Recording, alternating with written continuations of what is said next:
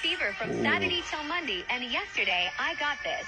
Board certified dermatologist here. This is most likely HSV1 or 2. This is a virus that's very contagious and it's transferred through contaminated bodily fluids like saliva, or you can get it through sexual activity. And no, this is most likely not monkeypox. HSV1 usually causes cold sores on the lips. Sometimes it can be in the nose or other parts of the mouth, but it's grouped blisters that are preceded by burning and tingling. Very common amongst everyone. Don't stigmatize people with this. But this is different from a canker sore, which is an aphthous ulcer. HSV2 you can see on the anal genital region, and HSV1 and 2 can be interchangeable. You can get HSV1 in the genital area and HSV2 around the mouth, depending on, activities.